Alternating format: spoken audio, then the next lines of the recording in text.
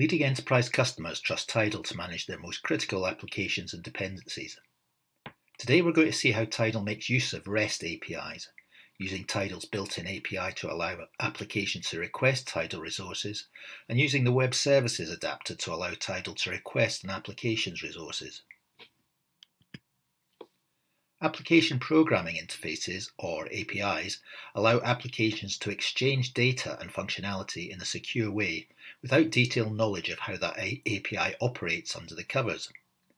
Using standard APIs with Tidal allows us to embed Tidal in other processes, enable applications to leverage Tidal's advanced scheduling functionality, and avoid custom development and manual scheduling for applications which don't have any scheduling functionality. A RESTful API provides a flexible, lightweight way to integrate applications and has emerged as the most common method for connecting components in microservices architectures. Tidal utilises REST APIs in two ways.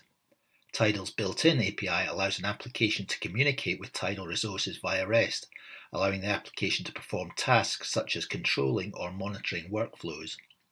The Tidal Web Services adapter allows Tidal to make REST calls to applications where a published adapter does not exist, allowing those applications to be orchestrated by Tidal in workflows, just like any other job.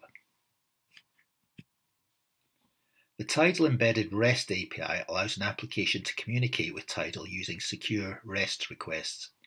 This means that an application can execute calls to Tidal which make use of Tidal's functionality, for example, releasing a workflow or monitoring the status of processing. All of this is achieved without the need for the user interface. The Tidal Web Services adapter is used for making calls to a REST API-enabled application. The adapter makes secure calls to the target application, it constructs the web services call, it makes the call and monitors that call for results. The success or failure of the request, indicated by the return codes, allows downstream processing to continue or not. So let's take a look at a couple of examples in a demo to see how these features could be used. We're going to imagine a fictional software company which wants to automate their build and release cycle for a new version of their software. They want the trigger to this cycle to come from outside of Tidal, so they're going to start the release cycle by calling the Tidal inbound REST API. When the new release is accepted for production, the marketing department wants to kick off a campaign to advertise the new release, starting with a message on Twitter.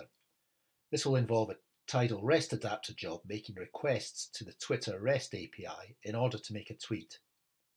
Obviously, the stages involved are greatly condensed and simplified, but provide examples of how REST APIs can communicate between Tidal and applications.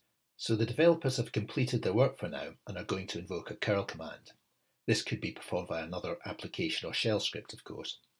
The curl command will communicate with Tidal's inbound REST API using HTTP and REST, and will launch a set of jobs to begin the build process.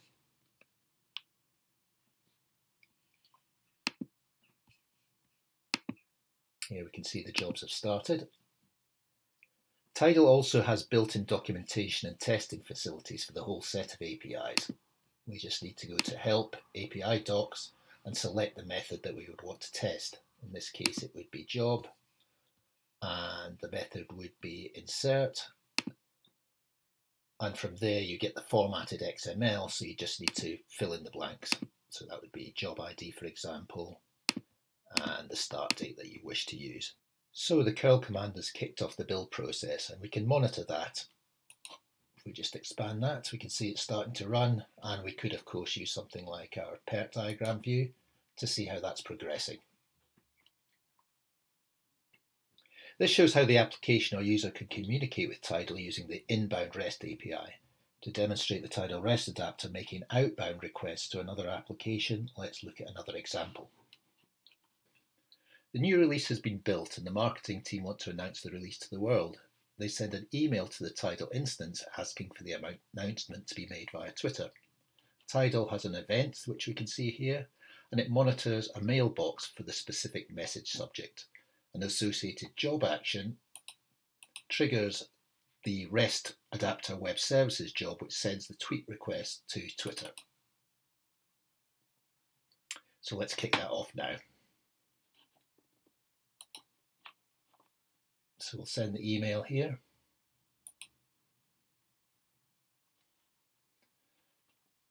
And over here in job activity,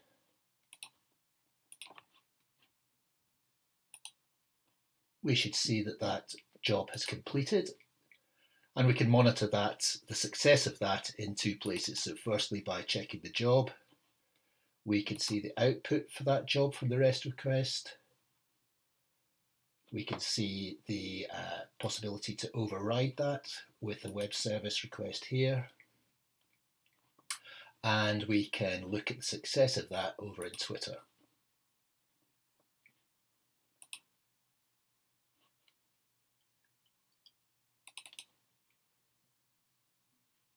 So there you can see the release that's just been made. And that concludes our demonstration. We have demonstrated Tidal's embedded API and how it can be used by your applications to perform common functions in Tidal without the need for the user interface. All of this is done completely within the context of Tidal's comprehensive security model. We've also seen how we can include any application in our workflows using the Tidal Web Services adapter, even if that application doesn't have a dedicated Tidal adapter. This concludes the demonstration of Tidal's embedded REST API and the Web Services adapter. If you'd like more information on the services that Tidal has to offer, please visit us at tidalsoftware.com or contact us at info@tidalsoftware.com. Thank you.